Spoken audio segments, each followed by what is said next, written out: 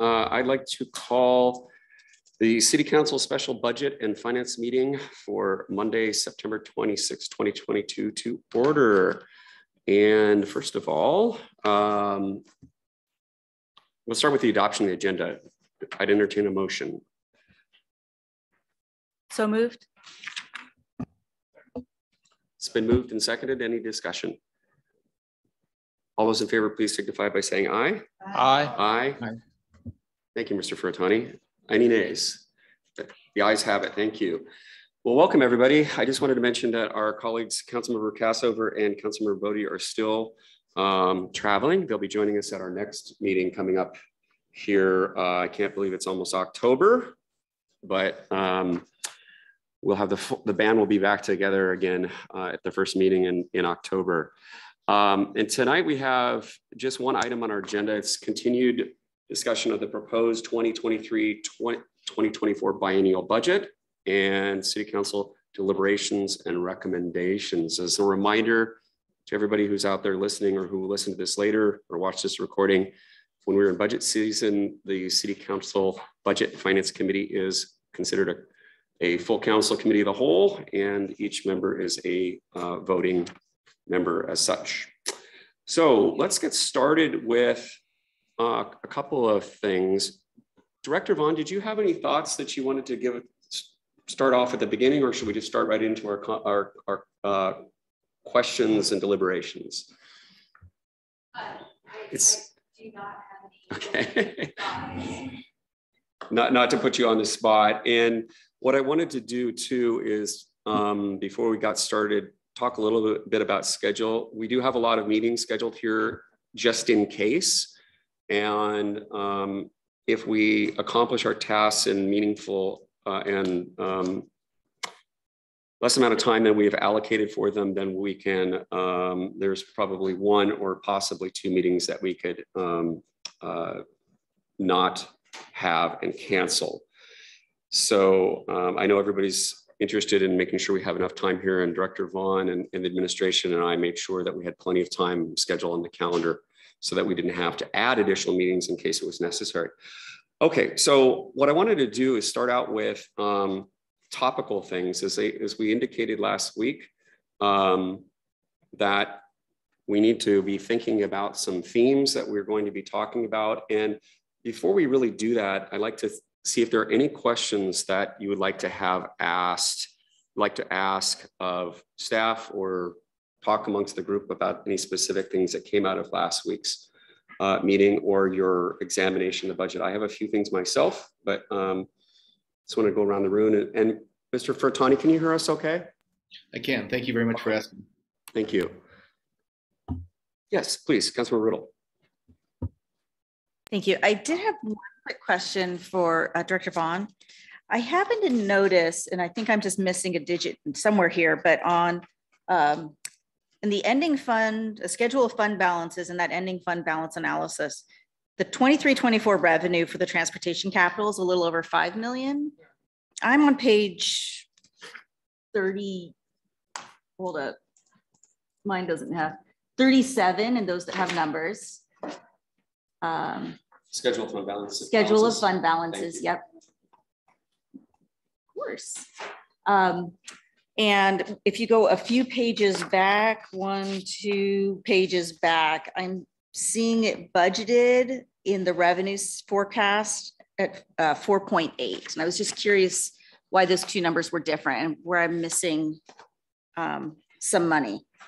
You're looking at page 34, the bottom. 34 bottom, transportation capital fund. And then, yeah, and then 37 transportation capital. I'm just. I know. Library light here. Oh, I'm gonna bring my own. And if it's not readily available, I can take an answer later. I actually have to hit the button. I'm probably going to have to go look at the detail and see if something didn't cross over on the Excel spreadsheet. So that's probably not going to be a quick answer for this evening, but I will look into it. Thank you. Appreciate the follow-up. Yeah, just for food for thought, it's exactly $200,000.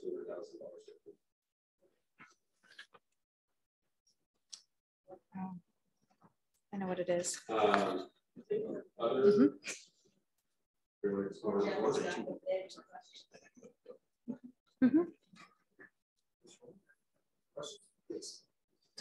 Yeah, I'll echo something that Councilmember Lebo was asking about at our previous meeting, and just having a better feel for the various levers that we can control, and both in terms of what those levers are and what their consequences are in terms of, well, if we raise sewer rates by this percent, what does it mean? But if we go for that percent, you know, it's having some different options and what that means for the health of the funds and what sort of projects we'd be able to accomplish. Just having a better understanding of what is within our control. Thank you, Council Member. Seems to me years ago, we did some couple of what ifs in that regard, but I would leave it up to the administration about what is the best way to approach that interaction. Lindsay or Phil, do you have thoughts about what levers? I'm going British here because we have two colleagues that I think they're both in Britain right now. Just on point with Mr. Goldman's question. And Councilmember Goldman and I discussed this briefly on Friday, but I think one of the things that would be good to provide is the fund without anything done, and no increases, so that you can see how that tracks with ending fund balance at the end of the biennium, and we could figure out a trajectory of what that would mean over time, and then to give you, maybe a few percentage options of revenue, because I think, especially with the storm drain fund, correct me if I'm wrong, but that 3% is just to keep up with inflation. And I don't think it means, no, sewer, I meant to say sewer, not storm drain. Sewer has the 3% just to keep up with inflation. If there are projects outside, that wasn't intended to cover capital projects, but we were going to put something together that would give you, before and after action. Excellent. Thank you very much. Does that help you? Yes. Okay, perfect. Thank you, Administrator Hill. Mr. Lebo, any? Along those lines. Could you get your? Along those lines, I'm trying to understand, and we've talked before about, are we generating enough money in our surface water fund as well as our sewer to manage our costs and as well as our future infrastructure? So I can't tell by looking at this whether or not we're in good shape, great shape, or poor shape. And it's hard for me to understand where all the costs are coming from, or if they're all attributable to those costs and revenue. Acknowledged, and I think that is what we stated earlier in one of the previous meetings when we started this discussion, is that Director Perigo, that is partially why he would like both of the surface water and the sewer capital master plans, in order to have a good understanding of both the operational and the capital side. So it wasn't clear, those two, the sewer master plan and the surface water master plan, are in the budget. They're not part of the unfunded, which are on the same page.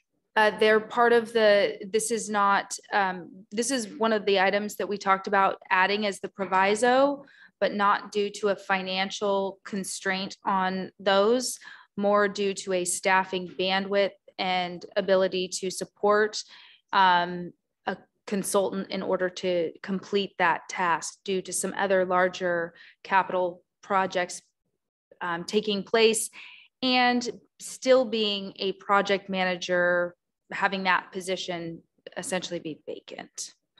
So one of my parts about that is that, and if we have a thought that we won't have sufficient staff to do it, is to hire staff to do that. I mean, we have a funded position that's currently not supported, recognizing that a consultant costs more, but in order to develop what we think are future revenue streams that are appropriate either for grants or for rate increases, we need to have an appropriate master plan.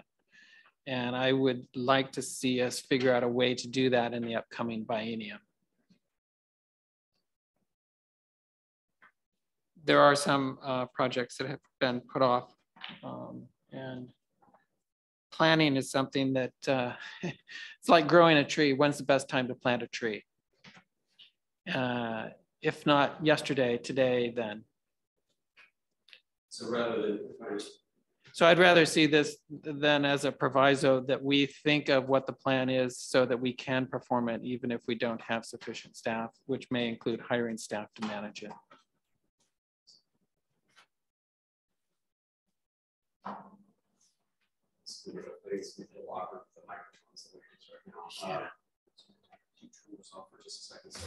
So it's on the record here. Thank you, John. That was the question that I was going to ask is, so you're suggesting a proviso that says, if we cannot hire staff within a certain period of time frame, we will go ahead and bring a consultant to the mix to make sure that these, even though it's more expensive, it'll make sure that those projects do not continue to fall to the wayside. Okay. Does that,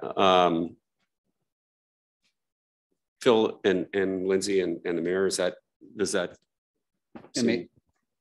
Sorry, maybe I'll wait till you turn yourself. Yeah, what I'm hearing is that, give ourselves a time limit maximum that we wouldn't proceed with that, and then work into the contract with the consultant, that project management time. So that would be an addition to that contract, understanding to alleviate as much as we can from the staff that we have existing. So that's just general oversight. So heard. Perfect. Thank you. I had a couple of questions, and one of which is probably going to be for the chief, and so I can certainly reach out to him. Well, actually, before my questions, my apologies, Mr. Furtani, did you have questions? A question or two that you wanted to ask before I ask a couple? I appreciate the thought. Not at the present. Thanks, though. Okay. My pleasure. Thank you. So I'll just go through these page by page just real quick. Just part of it's for sort of general edification of folks, and part of it's for my lack of understanding. The question came up to me: traffic safety camera fines. We're projecting a much more modest number there. It's always good for us to shoot low and then be pleasantly surprised. I just wanted to know if we have any further thoughts on trends there, but I think I may have to defer on that one relative to the chief, unless Mr. Hill, you have a thought. 700, roughly 700 and change below projected for 2021 and 2022. I just want to highlight and make note that the reason why the 2021, 2022 traffic fines are projected at the level that they are was because of what we would define as more of a one-time event, which was during the pandemic. Everybody was at home, and then on March 8th, when the kids returned to school, apparently all of the notice to provide to say, please be aware these cameras are turning back on in the school zones. We were re-educating drivers at that point to obey within the school zone. And just the other point during that time is we had a completely different cohort model at the schools. And so we only had like about 30 minutes that those cameras would have been turned off. And so the decision was made at that time to just leave them on throughout the day, which caught some people off guard. But then on top of that, flashing signs, we had people who were getting, 8 citations in there. So it was really, as Director Vaughn pointed out, for whatever reason, after a year of the pandemic, was really just kind of teaching people, I think, less traffic on the roads. People just felt emboldened to keep going quickly. And we don't anticipate, and I don't think we've heard since school is back in now, that we're seeing that same type.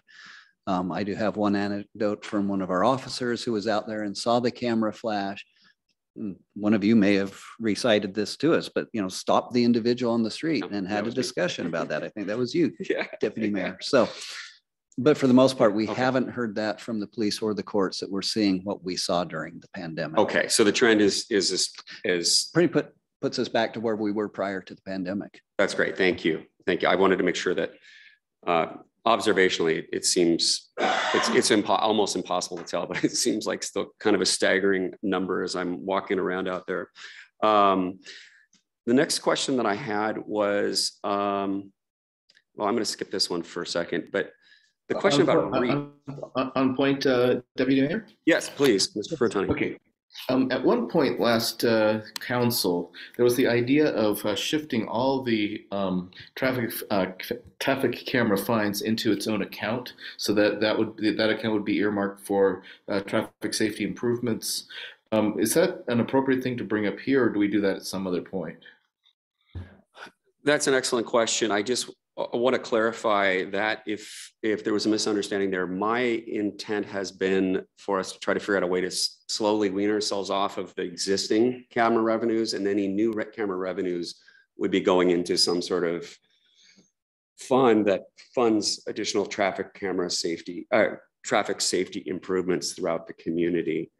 The intent was not to try to wholesale shift us away from the traffic camera revenue that's existing, because it is part of the way the budget has been processed here over the last couple of biennium. But again, I think all of us would be quite happy, if the revenues were zero on these cameras. It means people are doing well, but that means we have to come up with some real creative ways of funding the city. So, and those are not at hand at the moment. So, does that help, council member? Thank you, Tracy, for the question. Tom. Yeah, please. I just want to note for the record that with the revenue that comes in for these traffic safety cameras, about 50% of that goes out into a fee that we pay for a vendor, not to mention that every single camera ticket that is issued issued is reviewed by our officers, our police officers, and then our court has to process every single one of those tickets. So in addition to the direct costs, there are some softer costs that would be a little bit harder to pinpoint down. But I want to make note that this revenue source is tied to some significant expenditures on the other side, just for note. Keep that in mind. Thank you very much for that. Thanks. And that's really important to understand, because it's at least 50%, as I understand it. So if not more. So that is very important to recognize. Let's see, page 34. And this is a question that I just thought of last night, and that was about REIT. Let's see, so page 34, REIT showing a decline because of decline in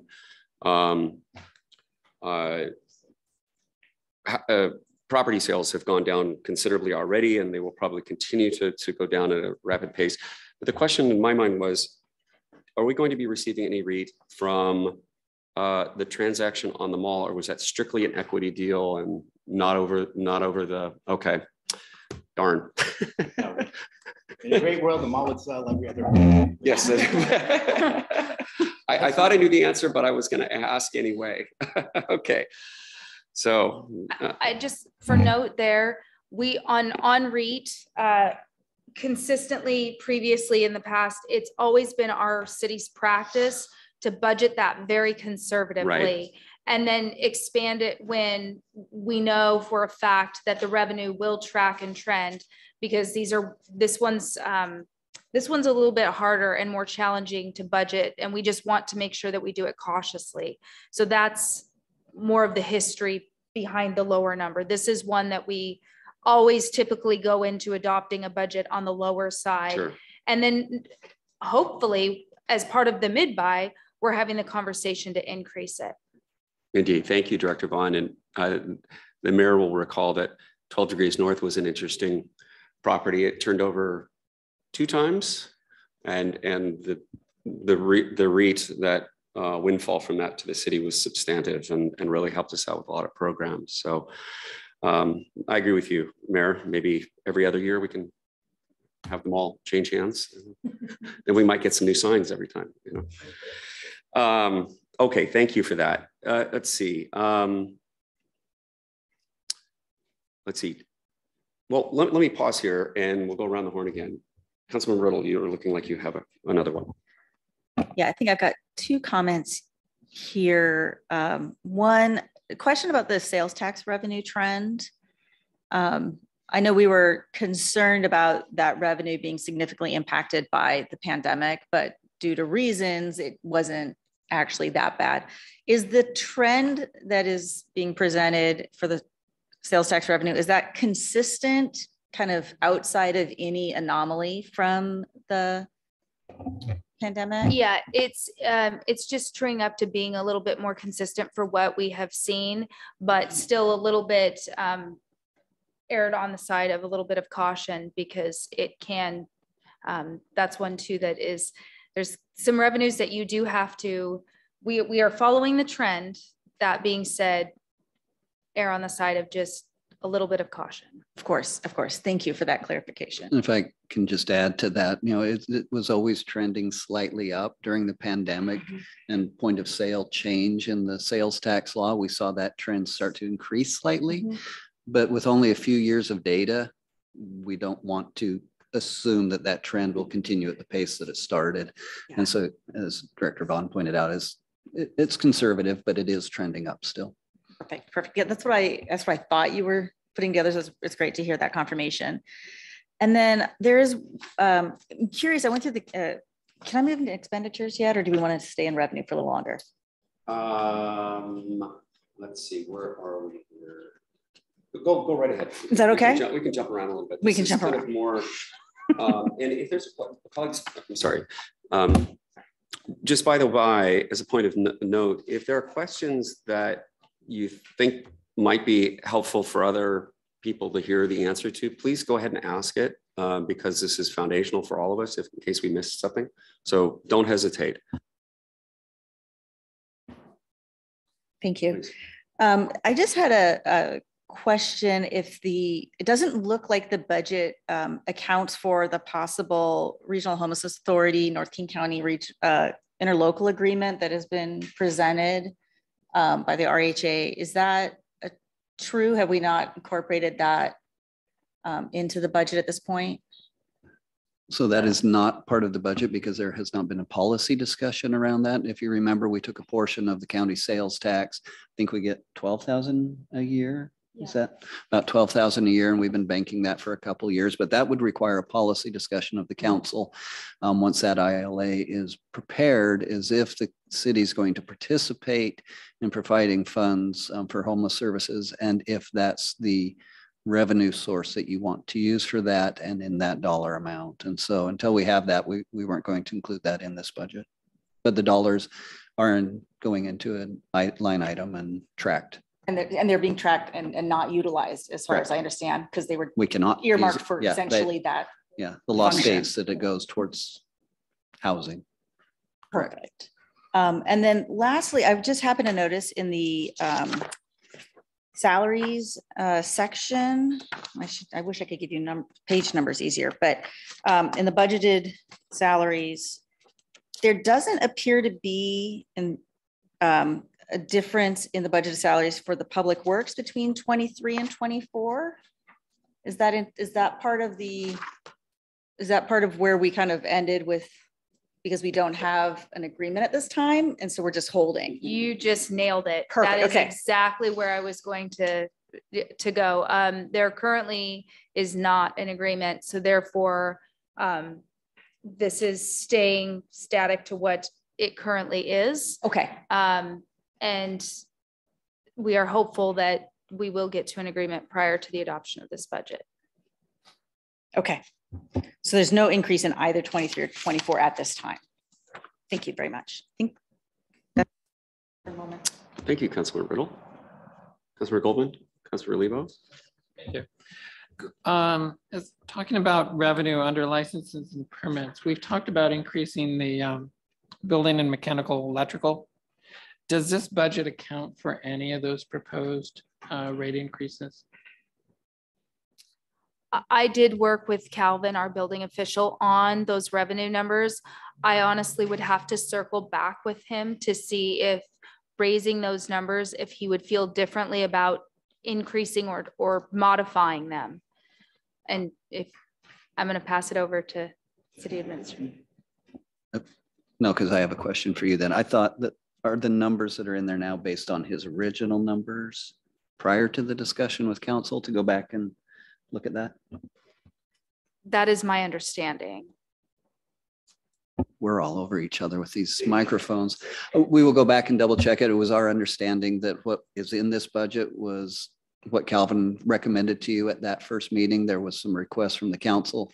Go back and double check those. And if what we present and the council adopts is higher than what's built in this budget, then those would be brought in here. So, but I know that he and Director Perigo are working on that right now.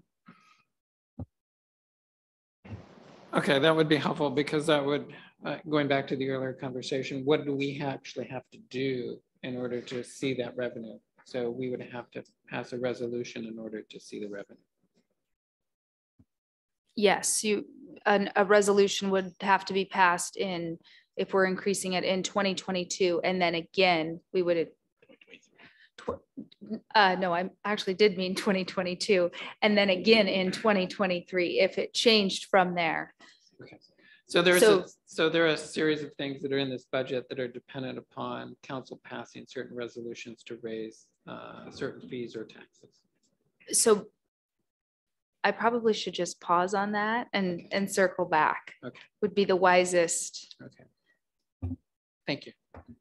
So it sounds like that would be part of our lever discussion, and we can make sure that we have clarity on that and see what kind of methods we have here in the mix to increase revenues. Well, it wouldn't be to increase revenues. It would just be to. If we're recouping our costs. Well, it would be to reflect the revenue that's projected in the mayor's budget is dependent upon the council taking certain actions on resolutions to raise taxes and fees. I understand that, but they should be in my mind that if it's dependent upon, and thank you, Lindsay, for not doing math on TV. If it's dependent upon, if this budget is dependent upon certain levers, keep saying levers, then those should be highlighted and for sure, each of those types of things. And if not, we should, to a certain degree, I feel like we should almost have it scrubbed out so that when we have the lever discussion, we can say yes, no, and this is the ultimate effect going forward. There are some assumptions baked in, I know. So does that close the loop on that a little bit? Just to give you guys an idea, I went over this with Calvin, our building official, months ago. When we started the revenue discussions, I think it was probably back in July. So it was a while ago when he was working on those codes, but I do need to provide the courtesy of circling back with him to confirm because I do also know he was working towards bringing everything that he has brought forward with the intent to raise the rates, but I think it's worth a pause in order to bring back to make sure. Fair enough. Thank you. Thank you for that. I'm making sure that we're not mixing apples and oranges here on a couple of things. Mr. Lebo, did you have another follow-up to that one? Okay. I just wanted to come back to just a general quick conversation about fund balance reductions. Page 38, we have the general fund is going to be reduced by $1.2 million. We have a huge increase in overall insurance costs, and it's a big hit, and we're not unique to that particular hit. It's everyone is suffering from this particular situation. I just wanted to mention that while we are above the 16% reserve threshold that we set for ourselves a number of years ago, I do know that it does give some members of the public a little bit of consternation and makes them uncomfortable when we look at dipping into unallocated ending fund balances. But I wanted to say, just for the record, that when more than a decade ago, when the mayor and I joined the council, those reserves were in really bad shape, as well as the number that was required at the time. Mayor, do you remember? It was 10%. It was a lot lower. Yeah, I thought it was 11, but Is it maybe 11? Thank you. Yeah. Yeah. And so I just want to remind not only for members of the public, but also for everyone's edification that we have increased those reserve requirements through policy change. And you can look at our comprehensive financial policies at the back in the appendix of the budget document. But I'm comforted by that level, that we're above the 16% number. And at the same time, I'd like us to think about, as we're going through our discussions and we come to provisos, if we're budgeting certain kinds of things that are the color of the money, if you will, which is probably a bad way to put it, is commensurate with the revenue exceeds what we expect, our projections, that some of these things maybe go back into the appropriate fund if we are having to draw down certain places. And I do recognize these are unallocated. So, you know, in general fund, the color of it is very green. So it's very different than another place with that.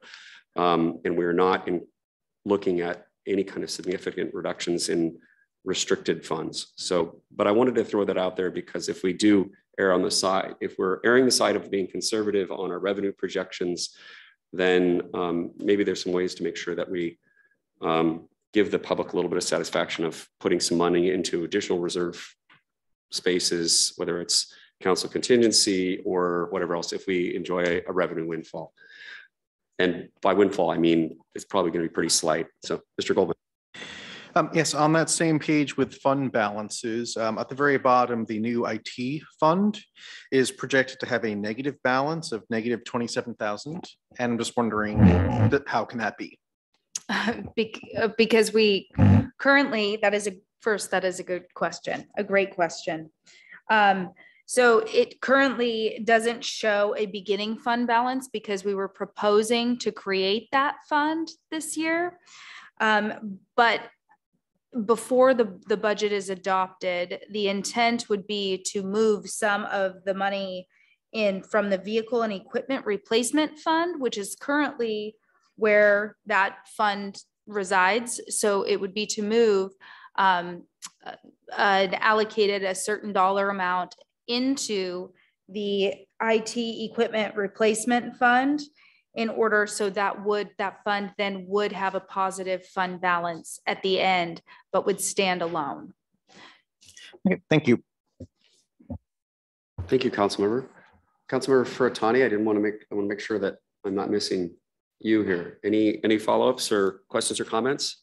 Yeah, again, I don't know if this is the appropriate time to do it, but I've only booked this room for an hour, and it's starting to get into the second half hour here, so I'll ask it. But under the procedures for setting up the budget, we're having our informal discussions right now. When is an appropriate time to bring up amendments or other provisos that the council wants to bring forward?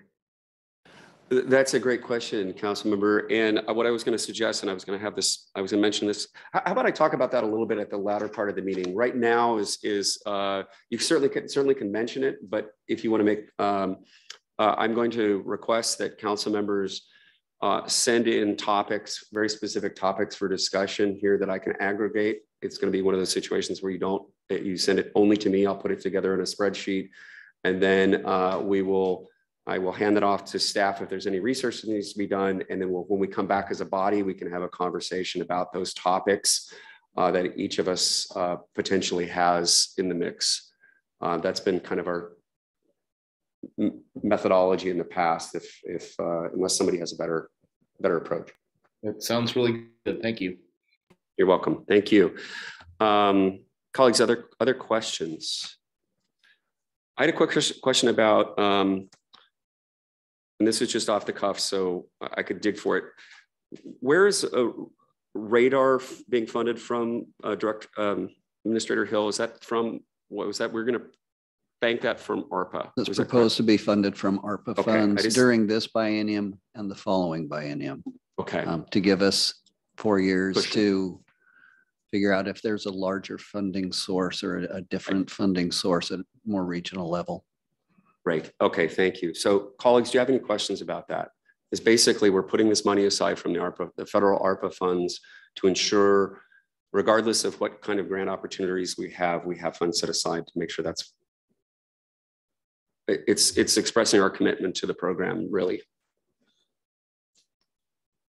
Mr. Lebo? Just that as a 6-year agreement or a 6-year commitment, while it's funded for the first 4 years, that last biennium, we'll have to find money for it. And we're committed to finding money for it once we sign up. Yes, indeed. I hope with some of the announcements that keep coming down the pike, like there was a couple of good announcements today, that there will be additional funding sources for a variety of these programs, I hope, but we'll see what happens. That's an excellent point. Thank you. Other thoughts or questions here? Let's see, I've got all these covered. Fines, transfers. Yeah, that was my list. Anyone else?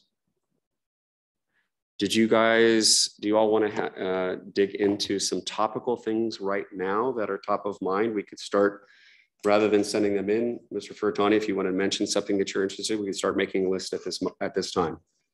Okay, thank you. I appreciate the opportunity. One of them is basically about the, and I appreciate this very much, Mr. Mayor. I can't see you, but I do appreciate the fact that you're funding the Climate Action Committee to $30,000 for this next biennium. So speaking with Kenmore's climate folks, they spent somewhere between 60 and 100,000 for their complete climate action plan. And well, I'm not suggesting that we are as large as Kenmore or as diverse in terms of the different kinds of climate actions they were taking. I'm thinking that given our timeline for the committee, we're pretty much going to have a complete plan by the end of 2024. So I'm thinking basically maybe we might need to up it in the second year. So if we think of the 30,000 as split as 15 between the 2 years, that second year might need a 20 or so to actually get the plan over the finish line. So just a thought that I had about that. Mr. Furtani, for clarification, an additional 20 or? No, to 15 to 20, so an additional 5. Oh, okay. Okay, thank you. Okay. Okay. Thank you. I suspect we would be able to find that someplace here. Colleagues, other thoughts? Councilman Riddle. I have a couple of thoughts. One is, as I mentioned before, if we move forward with the Regional Homelessness Authority, ILA is making sure that that gets, the policy gets set for that and the amount of time that we have. Of course, that depends a lot on when that ILA gets, approved or gets to the point where it can be approved by us. But I want that on the horizon. We do have an art policy, which does allow us to do that 1% art fund or art reserved money for art. So I think it would be, so to speak, low-hanging fruit, since the policy is in place and has been since 2000, is to start officially banking that 1% as we move forward. That has budget implications, of course, because all the capital project funds, then we'd have that extra 1%, which would then be secured away into a art reserve. So we'd have to have a policy discussion, I think, if we want to move forward with that, but I would love to have that conversation. And then I know it might not seem like much, but I didn't see the pet parade in our budget this year. And I really appreciated that. And I know it was something that our former colleague, John Wright, was really excited by. And I know that perhaps it may not live in this exact same way, but I would love to see some version of that kind of maybe get integrated with one of our other events as a part of that. So I thought that was a really fun and community building event. And we still haven't seen miniature horses. So, so those were a few things. And then lastly is if we, to start thinking about what it would cost to do the prep with the community if we decide to endeavor into a levy lid lift, and to start having that discussion with the community next year to see if there are specific projects that they would support, et cetera, et cetera. Okay, thank you very much. I'm just trying to think here. Does anyone recall off the top of their head what the pet parade cost, Mayor? It was before. I remember. I think it was like $5,000. Like That's a lot for doggy bags. I don't know. I'm not really sure that would. I really don't remember. I'll ask Corey, but we'll just put it in. It'd be a good start to picnic in the parade. Picnic in the park. People that were back. And shovels, walk through there, and we're gonna, she's gonna bring her biting pony, so that'll be good. Well, and I will look into that some more too, because I really had a lot of interest in maybe adding a car show to that. So I would talk to Corey, and but we'll look into that. But that sounds like fun. Yeah, so we'll ask Corey and see. But horses and horsepower. That's really good. That's pretty quick. We need to get into marketing. Yeah. Here we go. Well, thank you both. Well, maybe Mayor too. We could think about just sort of an additional, as you've highlighted, Mr. Mayor, that people need to get out and do more things, be able to have more opportunities. Maybe we need to increase some of these event kinds of thematic things. I think I really love that idea. And by the way, I heard from another city that if you are part of this group, and Corey probably is aware of this, you can, if you hire one of the performing artists out of this group, musician, whatever else, out of this pool of people, that's a regional thing, there's a nonprofit that will match half of the cost to, if it's within that group, because they're trying to support struggling artists, and it's funded by donations and grants and things like that. So it's kind of an interesting group as well. Another thought in terms of, if it's $2,000, they'll pay for like 1,000 of it. It's one of the musicians that's supported by that organization. Okay, great. Mr. Lebo, Mr. Goldman, anyone else want to jump? Go ahead. Yes, thanks. So follow up from something that I mentioned at a previous meeting is just ensuring that we have enough in our budget for pedestrian safety improvements. And I've spoken with Director Perigo and Administrator Hill. I'm thinking of the cost of replacing speed limit signs, doing the speed limit study on arterials and highways, installing traffic cameras, things like that. And they've said that they believe, and correct me if this is no longer the case, but between the street fund and ARPA fund, there should be sufficient money to cover those. So what I expressed to Councilmember Goldman on Friday was, I know we left you a whopping almost $30,000. If you go back to my original slide, but in that there was $200,000 for street improvements. The administration did not identify what those street improvements would be.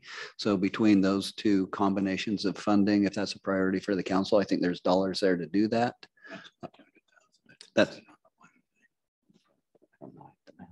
Thank you. That is very helpful, and thank you, Councilmember Goldman. I was going to actually bring that up at a later point, but I didn't know what the 200K was earmarked for specifically. Please.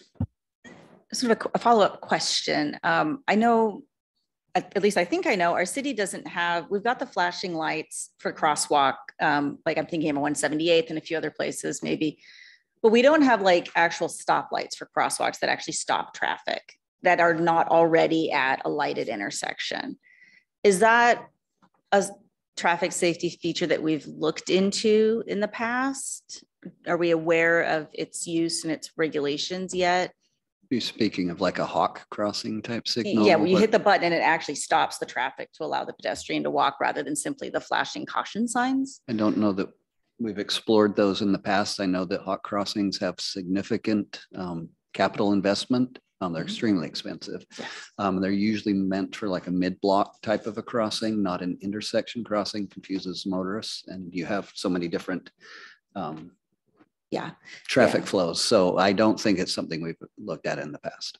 Yeah, I just thought about it on 178th, because even though it's technically not a mid-block, those are, you know, they treat it like there's no cross streets up and down that road. So I just thought that might be something that a tool that we could look at how much it would cost and possibly see if there's appropriate locations.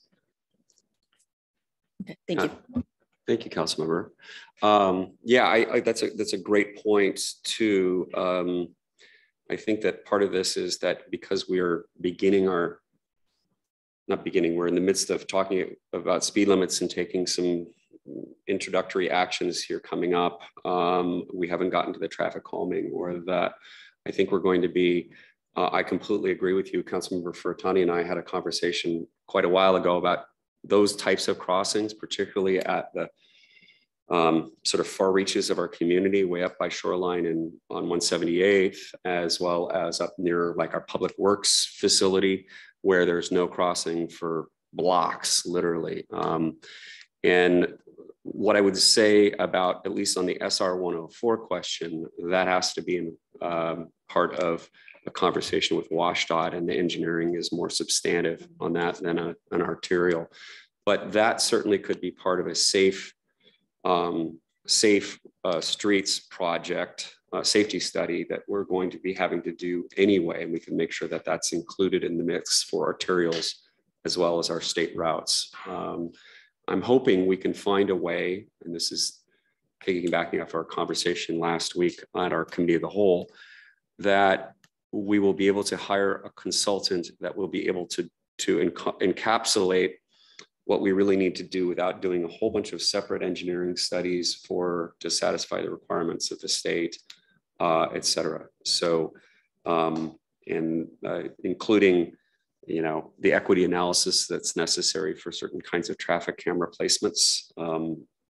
So actually required from any of the new traffic camera placements that are in the new areas, the hospital zone, et cetera.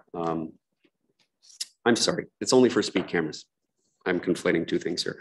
For speed cameras, actually for ad hoc speed cameras. So there has to be an equity analysis there. So the question we have to ask ourselves is the 200K plus the 30,000 some odd in there going to be enough to do what we are going to try to accomplish here coming down the line?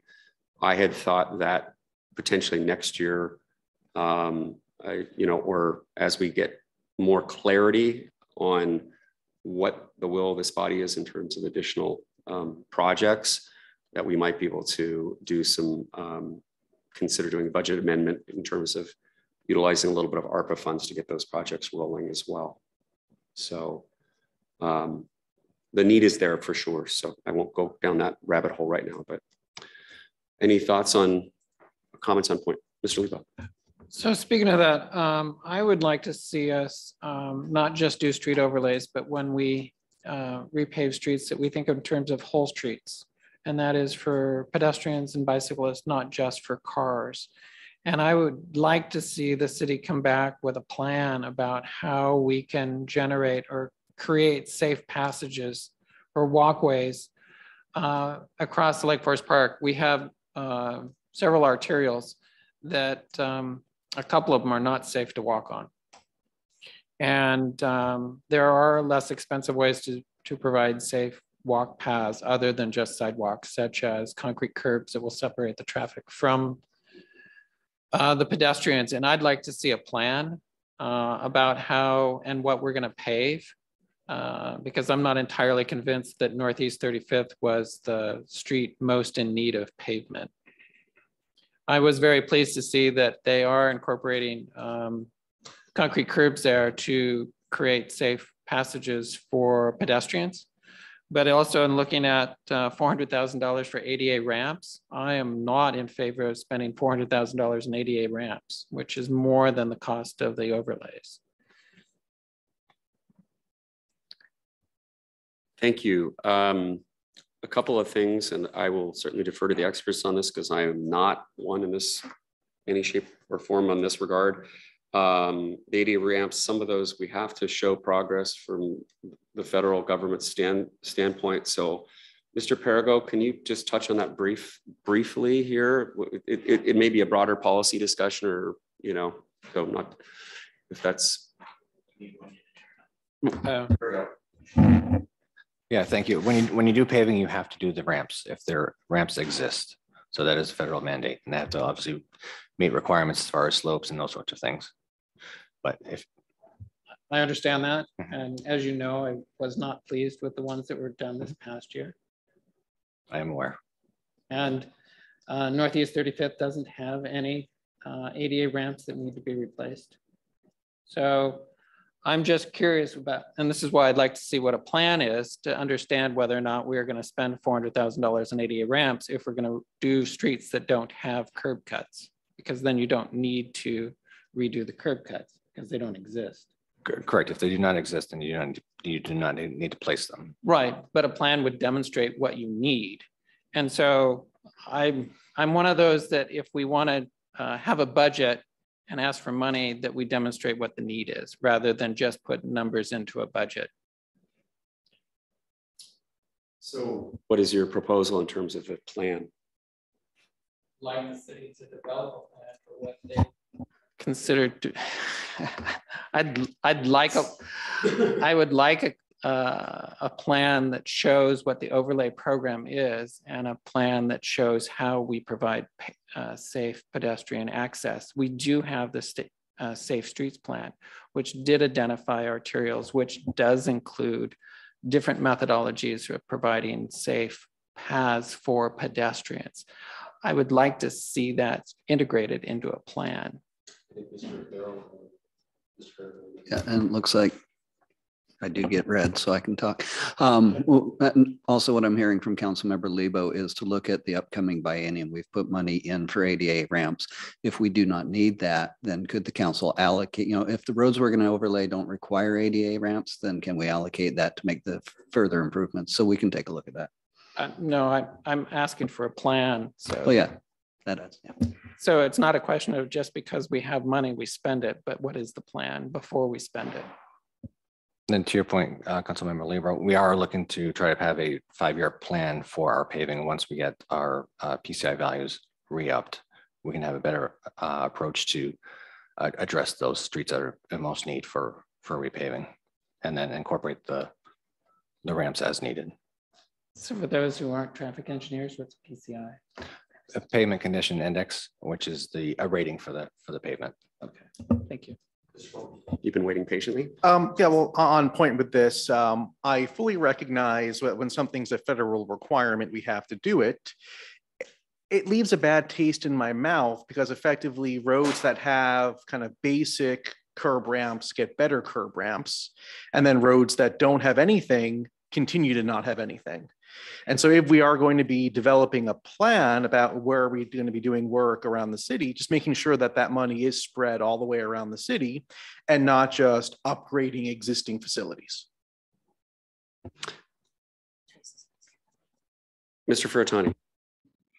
Yes, and on point with what both John and Larry said, I'm interested in seeing, like I mentioned last meeting, the Parks Board is coming up with great walks of LFP, and the point being that all of these improvements we're talking about, including safety for pedestrians and bicyclists, as well as a lot of the street demonstration that we're going to do, I'd like to see them basically in one area. So sort of going away from what Larry said, spreading out is great, but at the same time, I think it's kind of important to show holistically how all these improvements are going to add on to each other synergistically, so that we actually have some place where people feel comfortable walking, biking, whatever modality they use. So I'd really like to see basically a plan on the part of the city to say, okay, we're going to take this part and actually do something completely with it.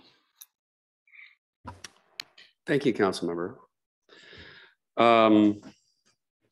Lebo. I would just offer a couple things that I do support Larry's, Councilmember Goldman's idea that we should spread around Lake Forest Park our improvements. I think there are many areas of Lake Forest Park that were incorporated later on than some other areas, and their improvements or infrastructure are not equal to some of the areas that we have around the city center. And in talking to many people around Lake Forest Park, it's very important that they recognize the value of their tax dollars going to their area in addition to just the city center. Several people said, it appears as though all the money gets spent around the triangle near the town center. The other is I would encourage the city to develop 6-year plans that correspond to our budget process rather than a 5-year plan. Thank you, Mr. Lebo. Yes, our friend Anne, who lives way up, I say our friend collectively, and Mr. Fertani's nodding his head, has been a very vocal advocate for the north, let's see, is that north corner of the community that has really a very meager amount of improvements on the roads there. Mr. Fertani, did you have a follow-up? I did.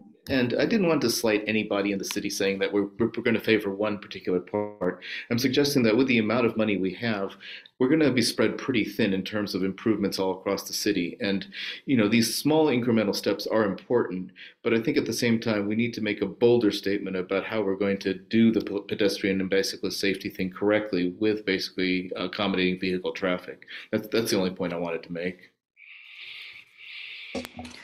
Yeah, I think what I'm hearing from Councilmember Fertani is we don't want to do a half job everywhere. We want to make sure if we're going to invest in that street, that it becomes a valuable asset for that community, that it fully functions for pedestrians, for bicyclists, for cars, before we move on to the next sort of area. And I think that's what I'm hearing is we don't want to do a whole neighborhood and focus all our time, but we want to make sure when we touch an area, as Councilmember Lebo said, well, if you're doing the overlay, what about the pedestrian sort of aspect to that street? So I think it's thinking about the street and all of its mobility needs when we touch it, and then moving on to other equitable area of the city and doing the same thing. That's kind of what I'm hearing, if I could interpret that. Do I see nods of what that was? Okay. Yeah. I think we missed the equity issue. And that there are places where we have an arterial where children trying to get to bus stops, and there is literally no place for them to walk. They're in the ditch. And for us to say, we can't do anything because we've got to make this street have sidewalks and trees and other improvements, I think misses the opportunity that we should be able to have equitable improvements across Lake Forest Park in ways that do allow people to get out. I mean, I'm very appreciative of the fact that the city is putting curbs along Northeast 35th, because I talked to several people there that said they won't walk along Northeast 35th because they consider that to be a dangerous road. So I'm not a fan of spending a lot of money in a small area when we have so many things that we want to do. I think, though, that if we can show the citizens that we are spending our money in efficient, practical ways, then we can justify going to them and asking them for more money to actually provide safe passage for people across Lake Forest Park. But if we just build a sidewalk, then they will recognize right away that we're either asking for too much money or we're not asking for enough money because we can't figure out a reasonable, cost-effective way to do it. And that's so often I see as planned. I mean, Bothell will have a levy for safe streets in their overlay program. And if you look at the amount of feet that they pave for or construct for sidewalks, it's very small. In response, I don't think anything I said implied everyone would get a sidewalk. I just want to be very clear. I think the intention is, and I know that our Public Works Department, and so they're very clear about not overspending the city's money. It's what is appropriate for that city, but take into consideration all the modalities that will be using that individual area, and making sure we don't only get halfway, that we actually address the needs of that, whether that's additional striping, whether that's curb, whether that's a full sidewalk, if we're talking about real close to, you know, the elementary schools or something. I'm not suggesting a particular level, just that we make sure we meet the need of that street before we move on to the next one.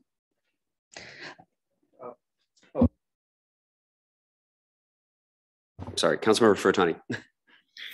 Thank you, Deputy Mayor. And Councilmember Lebo, I was not implying either that, we needed sidewalks everywhere. The concern that I had mostly was that we avoid those unintended consequences where if we do some improvements and we funnel people to an unsafe place, that's really what I want to avoid, is basically doing, as Councilmember Riddle was saying, if we're going to do the job, we should do it correctly so that we don't end up in the situation where we just put people at more risk because of some things that we did halfway. Thank you, Councilmember. Mr. Goldman. So I agree with what people are saying. I would like to see data because I think anecdotally, we've all heard from residents who are frustrated with how much they are paying into the city and how much they're receiving in terms of services or work.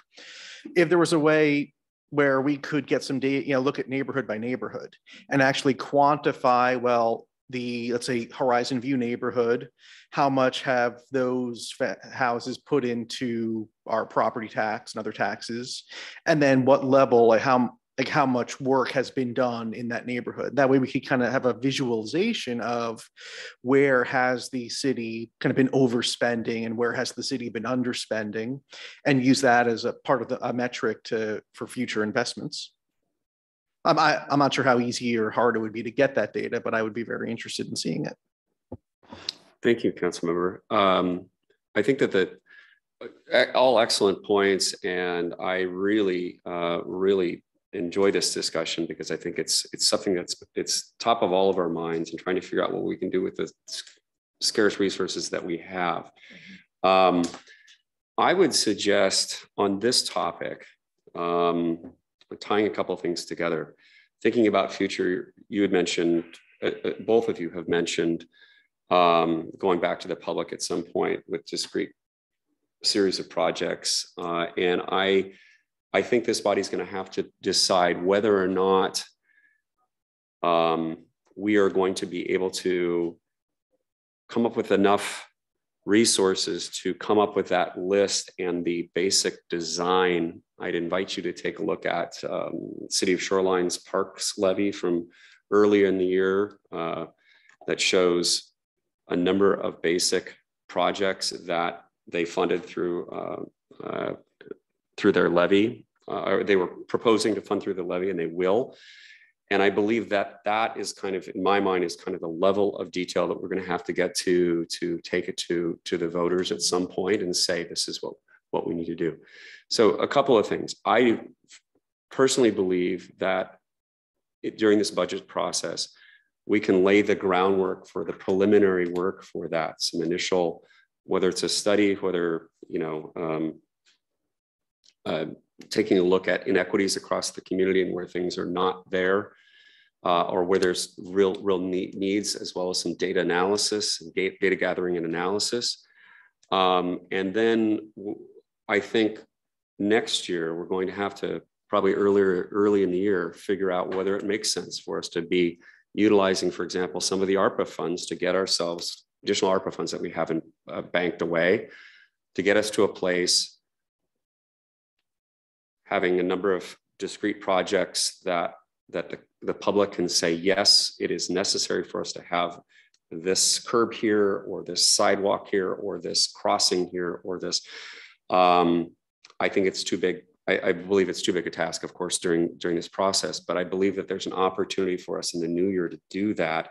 As much as I'd like to see some immediate gratification for the community relative to a additional curbage here, or crossings or things like that, it's possible it may be better for us to be utilizing the resources, that scant resources that we have, to think forward so that we can say to the community, do you believe that these 5, 6, 7 projects are something that you're willing to fund? Maybe one is a series of crossings, maybe one is a series of additional curbage along the various roads so people feel safer there. We certainly all agree that there are some really dangerous arterials out there that need improvements, and it's the question of getting those projects to a level that is, one, understandable by the public, but two, also something that we can make sure we can bond for as well. So Yes, Councilmember Fertani. Thank you. I have to leave, but just a closing thought on this was that I think we have a consensus that regardless of what the discussion, as you say, next year is going to be about the larger potential bond issue, that for the next biennium, it'd be great to see a plan of what the city's actually going to, which projects the city is actually going to tackle. And, as Councilmember Lebo was saying, it's, hard to basically fund something that we don't really know what they're going to do. So one thing I would respectfully ask is if we could get some idea of which streets and which neighborhoods that the current budget is going to actually do things for.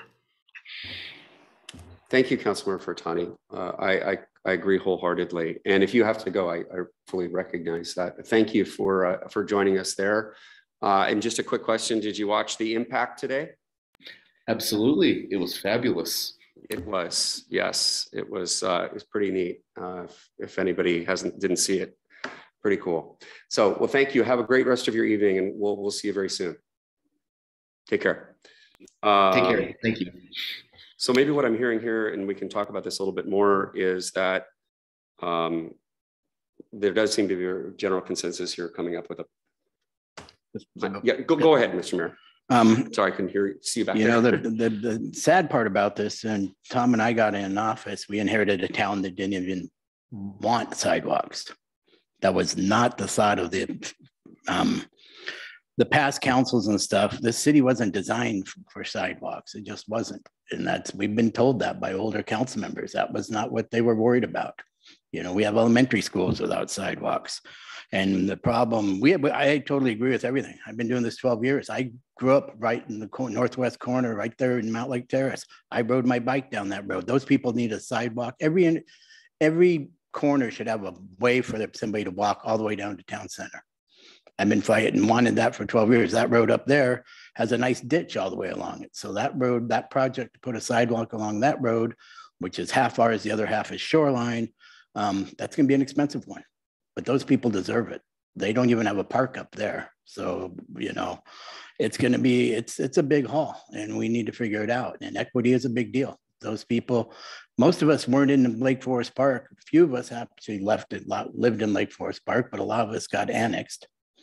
I can see my house from here, and I was one of the last annexes in '94. So, yeah, we inherited a lot of King County property. We inherited the property, and it's a pain, but I applaud that you guys want to move forward, and we would do whatever we can, but I know we can't ask people for money unless we give them a plan, but you got to have to do a lot of work to what is equitable for what neighborhood. And that's going to be the hard part. Thank you, Mr. Mayor. And just on point, going down Amnesia Lane here, the first new sidewalk in 30 years was the little strip between the two bus stops here as part of our culvert replacement project, which was not originally included in it. And I advocated incredibly hard, as the mayor did as well. And then ultimately, I think Mr. Rose, when he said, fine, we'll include a little bit extra money to get that sidewalk in place. And then he, ever since then, he's been referring to that as the Tom French Memorial Sidewalk, which I'm not sure how to take that, but and then after that, we had the 178 big project to Brookside School, and so there's been additional sidewalks, but not enough. And as Mr. Lebo said, it's not all about the paving sidewalks. I've been reading some really interesting articles about the increases in people wanting to ride their bikes on like gravel paths and things like that too, and that's an interesting thing to consider around the community where there's unopened right-of-ways and things like that too. Councilmember Riddle. Thank you. A thought just occurred to me, and Director Paragot, I know you don't have an answer off the top of your head, but if I could get you thinking about all this sort of, especially areas where we've got separated curb pedestrian areas. And I know sometimes those get very dirty and our street sweeper can't reach it. And I know that impacts, I think, a lot of the street cyclists, the road cyclists, because they don't want to go on that because it can gather gravel and other debris. Have you put any thought into, as we're increasing these different types of pedestrian shoulders, what we might need to do to make those continue to be safe in the future? I'm thinking tiny sweeper, what? That is actually something that I was looking at with our operations superintendent, and the one that we're looking at was over $100,000. Okay. Just So for bake sale. Yeah. So they're relatively pricey. They are very functional, but yes, that is a concern that we have with the extruded curb that's on the pavement now. It does get with the leaf drop and whatnot, it does get pretty Okay. difficult at times to maintain that. Yeah. And so obviously that's not in this budget at all, but it is something that I think we will have to tackle at some point as we start building more and more of those types of conditions. That's correct. For safety. Thank you. You know, I think in hearing, and this is just off the cuff, but in hearing everybody talk tonight, again, we're all in agreement that something needs to be done. And I think that maybe as part of this process, we consider putting in to the mix, and we don't have to define it now, some modest amount of funds. I can't remember what it cost us to do our Safe Streets study. It wasn't an enormous amount of money. That organization that did it, Transpo Group, did a very good job of the public outreach, et cetera. At the same time, it was the usual suspects that attended each of the events, and there was some advocacy on some neighborhoods, I think at the expense of some other neighborhoods in terms of what was needed. And so maybe through this budget process, we can come up with an idea of a number as well, or a rough number, as well as working with the administration, as well as a discrete set of desired outcomes from an examination of the community, again, looking at data, things like that. And I would say too, we're going to be doing a safe, I'm going to conflate all these different terms, safe roads today as part of our speed limit question. It's possible that some of the information gathered there can be pivoted right into the additional to offset some of the costs of an additional type of study when it comes to really what we're talking about is multimodal and pedestrian accessibility around the community. And so we don't have to save the world right now, but let's definitely bookmark it and think about what is it going to look like? Do we want to try to include, and we could probably reach out to somebody like Transpo or one of the other people and say, what is, I said Transpo, it wasn't Transpo. Mary, do you remember who did the Safe Streets? I'm in a space now. It's Fair and Pierce. Fair and Pierce, thank you. Yeah, Fair and Pierce. And they really have outstanding multimodal experiences too in their engineering. So should we bookmark this for subsequent discussion and maybe add it into the budget at some point? Mr. Lee, I think you were reaching for your. Yeah, I agree with that. Although I caution we shouldn't just do studies to put them on the shelf. That we have studies and we can actually implement those studies. And as Nike said, just do it. Fair enough. But I do think though that we should have a plan, such as what is our overlay plan and how do we develop our streets, and what streets are we paving and what streets are we improving for pedestrians, and look at what is our greatest need. And I think if we look at those studies, we'll find that. Okay, thank you. Councilmember Riddle. Just a thought as one of the items that didn't get into this budget. Oh, sorry. The police department had attempted to include e-bikes and it did not meet this budget. But as I think again, more of as we start developing a lot of this extra pedestrian accessibility throughout the community, I think we should revisit that. If the PD has a plan on how to use them, then I think we should reconsider that to support more community policing, as we're expecting more people to be out on our streets walking. Then that kind of goes hand in hand with some good community policing opportunities. Thank you, Councilmember Riddle. You had mentioned that to me the other evening, and I think that's a great idea. My only caveat was exactly what you said was, I would say that it's important to have a real program, kind of establish about how they're going to be utilized, and commitment to the visibility and moving around with those, so that bikes don't just sit in a storage locker for period of time or get used in the summer months or something. So I do believe with more people out and about, I think it's a much gentler way of having visibility and build community with the PD. So we can consider a trial type of program. I know the chief had asked for that in the previous biennium as well. And it didn't make the cut. Mr. Lebo, did you have another? Just on I'm looking at the fixed and capital assets, and there's some things that I would like to see us do differently. For example, on the Northeast, I have no idea what page it is. It's the last page just prior to the appendix. Okay. And it's the fixed and capital assets. 94, thank you very much. Some of those projects I would like to see the city take a different approach to them, particularly the one on Northeast 35th Avenue, that particular project. I would like to see them come back with a solution that's about a quarter of that or less.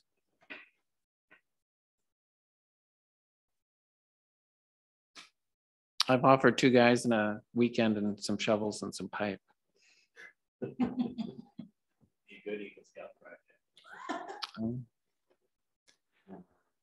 Okay. The other is, I see the city, I'm just curious about the capital facilities improvements to City Hall. I'm used to something, and this may be because I don't know the value of City Hall, that you look at your capital improvements to be about 3% of the value of the facility. And I don't know whether we're spending more or less than what we should be spending. And I don't recall where I saw it, but I thought I saw about $90,000 for a sewer camera or a stormwater camera. And I would just ask, is that a desire, need, or could we continue to do what we are doing now, which I assume is we're contracting for that? I think your number is correct. Was it 90? Some number in there. There's definitely that was included. Mr. Burgos, do you have this one? Yes, for the CCTV camera, that would be $90,000, and that would be split between surface water as well as, no, okay, it's just sewer, excuse me. But that would be also used for illicit discharge issues that we have. We can respond to those much more quickly, as well as there's a lot of locations that we don't know where the sewer lines are and the condition of those, so that could be used for doing that as opposed to outsourcing all that review.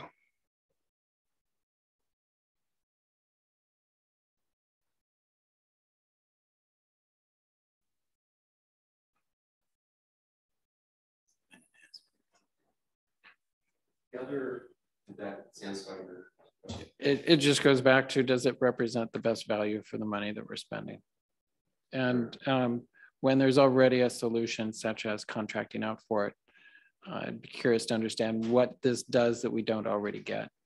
When you lose the camera on a contract basis, it's not an asset that you have to replace.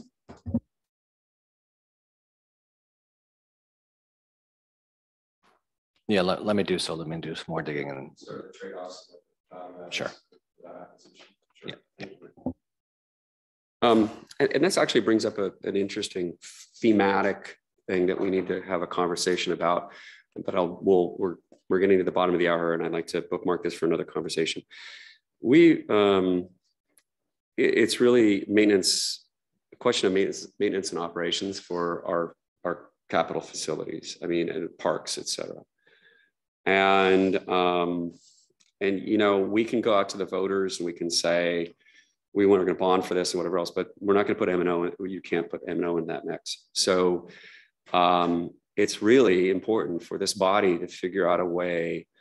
And again, we can't save the world overnight. And I don't mean that to be trite or flippant is better the right way to put it. It is trite because I said it before, but that is something that we really need to think about, because the budgets in my mind tend to be very kind of, they're kind of they're equations, and the things that go undone are not usually represented here, except for in the case if something is removed from the budget and then subsequent results of that decision.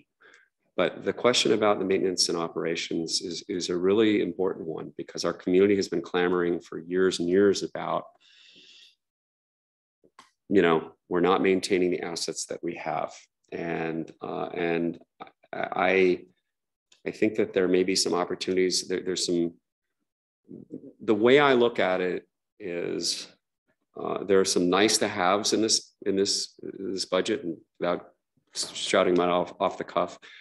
We're not taking care of the things that we do have. So it might be a good idea for us to kind of figure out some trade-offs here as we go down the line and increase some additional expenditures for through Public Works to make sure that we have the maintenance and operation capabilities that we really need, fully recognizing that we have an unfilled position in Public Works.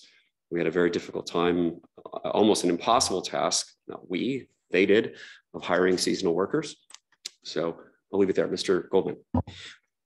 Somewhat related, we have about $3.5 million of unfunded capital projects that we're hoping to get grants on. And I think we should have a discussion. What do we do if we don't get grants, or we only get some grants? Does that mean the project gets shelved? Do we try to find other ways, maybe a levy of some sort? But I think it's a conversation worth having. It's for the L90 culvert and the roundabout. What do we do if no grant money materializes? It's an excellent point. We're making these investments. The city has been very successful and worked incredibly hard to get grant funding. I think we were with our first culvert project, 8% investment. I can't remember, by the community. The rest was grant funding, something like that. It was less than 10% anyway, on a massive project. It does not mean that we will always be able to be that successful, but it's a point well taken. We do have to continue a pace on some of these things, so that we can secure the grant funds. We have to get to certain levels and things like that. But I will create a list of some of these additional topics that we need to bookmark for conversations at a subsequent meeting here, or the next meeting actually. Other thoughts? Thank you for that, Mr. Bowman. Councilmember Riddle. Plus a thought, but I just wanted to make note that this meeting goes to 8 o'clock on the city website.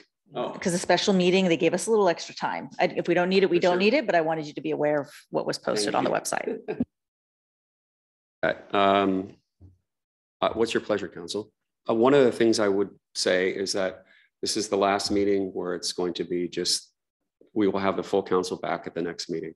So I think we've so far laid some really good groundwork, and I would invite you to send in additional ideas and thoughts, potential provisos if you have them, or topics that we can categorize. In the previous biennium, we had 5 or 6 sort of themes that were grouped that there was a discussion about, and interaction with the staff on specific questions.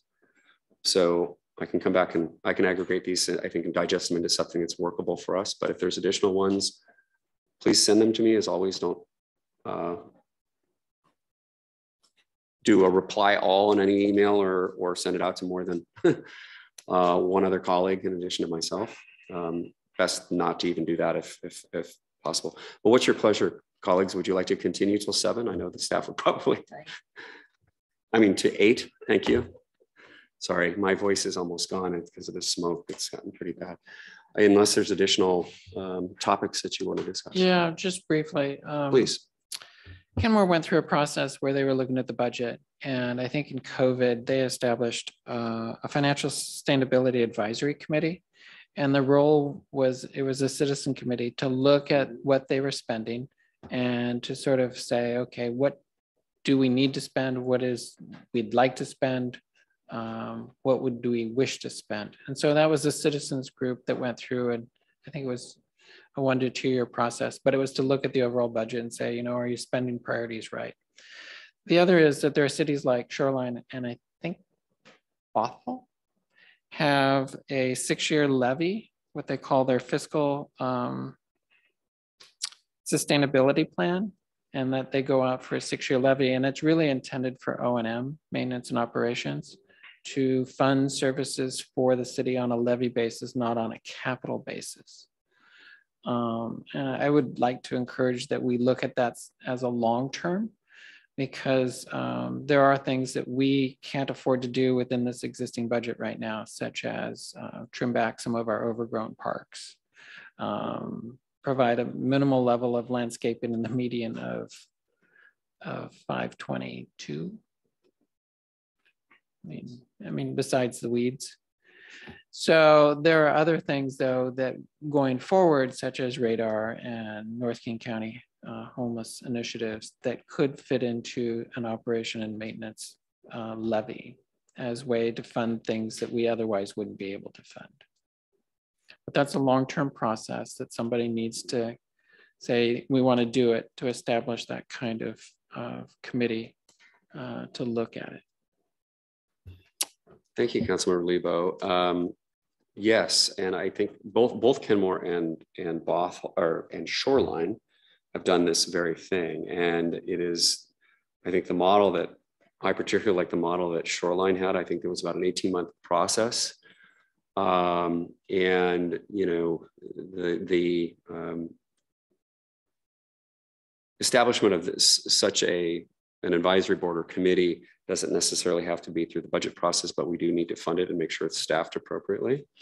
And because our staff, in terms of support for tree board, et cetera, is already, and the parks board, et cetera, is already overburdened. And so that's critical. I fully support that. I think it's a good longer type of situation, but certainly has grounds in the present for the budget process. For us to figure out a way to make that happen. And I agree with you when the question of the M&O discussion, the question about being able to have a, you know, something that's a inflationary based kind of levy like that other cities have done. What I think about is, since we can't combine the two, and again, this is getting a little bit into the weeds here, I don't know what it is that's the best approach first. You know, going out for something that will help fund M&O and other additional things. Probably that's probably the correct approach, or some of the more immediate needs that are around public safety and improvements on the capital side, but knowing full well that we're not maintaining what we have. So any other thoughts on this topic? Mr. Lebo brings up a really good point. I mean, I appreciate an operations and maintenance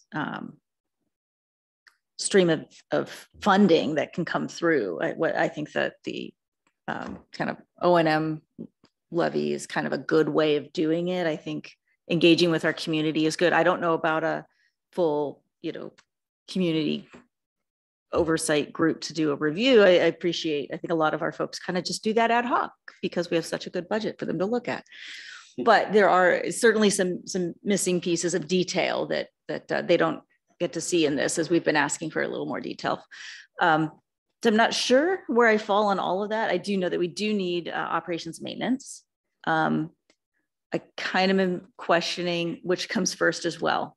I kind of like the idea of actually getting some projects out in front of people so they can see that we are engaged in improving their experience in the community, and then saying, now we got to maintain it, you know, and sometimes people see that new growth, the new investment, they're more willing to continue to maintain. But I think we'll figure it out as we start talking about it. Mr. Goldman. I'm of a similar mind that we need to bring something before the public to vote on, because just mathematically, if we can increase revenue by 1% and inflation has been more than 1% almost every year, we're losing ground. And so we need to come up with something thoughtful. I'm also somewhat ambivalent about whether we go for projects or we go for maintenance, but I do think we need to bring something to the public. Yeah, thank you for that. My suggestion would be, and we touched on this during the retreat, maybe we bookmark for a subsequent meeting here with when our colleagues return, discussion of sort of long-term funding as it relates to our budgetary process now. Do we want to include an advisory board? Do we want to include monies for basic planning for certain kinds of things, estimates, get data gathering, things like that?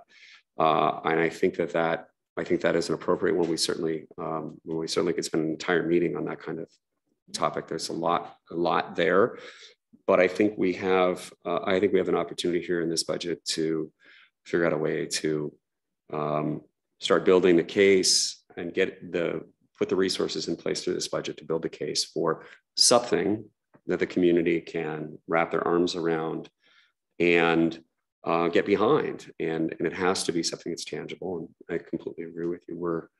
I think, I mean, we're in such a better place than we were 10 years ago. At the same time, we're starting to look at that inevitable structural issue that is not very far down our horizon. And we got to fund it somehow. So we can't keep doing it by providing more for less. It's just untenable, and we certainly don't want to see levels of service cut. So, other thoughts? You can certainly, again, topically send some things off to me or give me a phone call so we can be prepared for the next meeting. Mr. Mayor, or did you have something else? I was just going to say, I think perhaps you're sending your thoughts to the entire council, especially for those that aren't here, will help bring them up to speed on our thinking. Obviously, no replying all, but I think it'd be useful to loop in the council members that haven't been present so that they can hear our thoughts as well, just as a thought to my colleagues. Sure. And I know that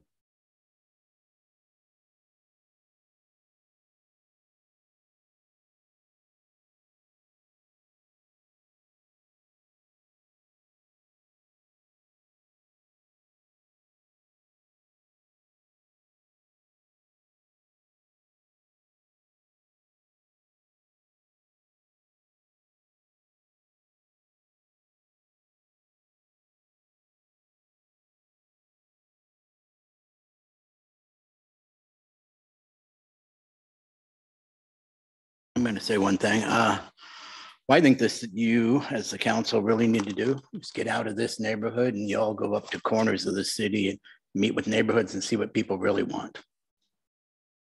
The city needs more outreach. I've been here 12 years. You can have all the public meetings, you can do everything you want, and about 95% of the people never come here. I think we really need to get up to the neighborhoods and say, hey, what do you guys really want? And what do you think you need? And start talking to people face to face so they understand where you're coming from and where we're coming from, that we need to do something to move the city forward. And it's not all, I understand the equity thing. Some of us live in really nice neighborhoods and some of us don't have a sidewalk near us at all. And that's not right, but that's the way. We didn't design it. But we didn't buy our houses where most of these people did. We really need to figure out a way to get actual conversations with people that never have the time to come down here, are too busy. Just the world's that way. We have 13,400 people. And you see the same 300. Tom and I, we've seen the same 300 people, except for when the coyote got shot and when there's a tree got cut down. Otherwise, yeah, that's right too. But we have to figure out a way to get out to the people. And I will try to do more. I'm going to start with another coffee, but I'm thinking about taking mine on the road, just see if a neighborhood will join up. And it's not very comfortable, but I think we need to start getting out and doing that. So we need to get the message out. Great. Thank you. And Lindsay, Director Vaughn, is there anything that you need from us clarification or anything on the questions that were asked before we adjourn? I don't believe so. I've definitely taken quite a bit of notes and tried to note. I have pages to be precise, and tried to also not just make note of the question, but whose question it Me as pertained well, yeah. to. So Right. We can compare notes as well. 'cause I have we a can bunch. compare, right? Yeah. So I think that I have a good overview of what has been requested also at previous meetings, that work that needs to be completed, and then from this meeting, and hope to have that completed by October 13th, which is, I believe, our next meeting. So there's a Yes. little break in here. That's correct. Okay. Thank you very much, Director Vaughn. Colleagues, is there anything else for the good of the order? Okay, with that, we'll open up citizen comments. Matt, do we have anybody that's not asleep? Mr. Anderson, would you like to make public comment this evening? Yes. Although Please. I suspect I'm one of the 300. I think we've counted you twice, Julian. Oh, well, 301, even better. But I don't have prepared comments, but a couple of reactions, maybe three. First of all, appreciate for, even though it was a meandering, detailed discussion tonight, that you are able to have the time to do that, because I think it leads to new thoughts and ultimately conclusions, not tonight, but one day. So appreciated the, the breadth of the discussion. And I really like the mayor's last comment. Stop listening to me, although you always give me a chance to talk, which I appreciate, but find those people who care what's going on, but you never hear from. And if the mayor can, maybe you ought to do some stand-up out in unusual places, and then the crowd would come and you could sneak into the city business. But anyway, I really fully agree with his point of view, and encourage you to do that. But the first item in my list of things to talk about was the concept of balanced budget. And I was listening to Alan Keith the other night and really thinking that different people have different ideas about what a balanced budget is. But it's certainly one of the key statistics that people would use to judge your work in your building of a budget. And it's a statistic you are in a better position to define than anybody who looks at it, because of the complexity of the budget and the use of funds. So I hope you give some thought to saying, yes, it's balanced and this is what it means, or no, it's not balanced, and that's why we have a revenue problem. So I think it would help the discussion if you could do that. People ask me, when they know that I listen to these meetings, to give them a summary. That's impossible. So maybe if you had a few key statistics about the budget, it would be useful for the public discussion. Thanks very much for what you do. Thank you very much, Julian. Appreciate your time. Matt, is there anyone else out there? Doesn't look like it. Okay, with that, we'll close public comment. And if there's nothing else for the good of the order, it's not wood. We'll adjourn.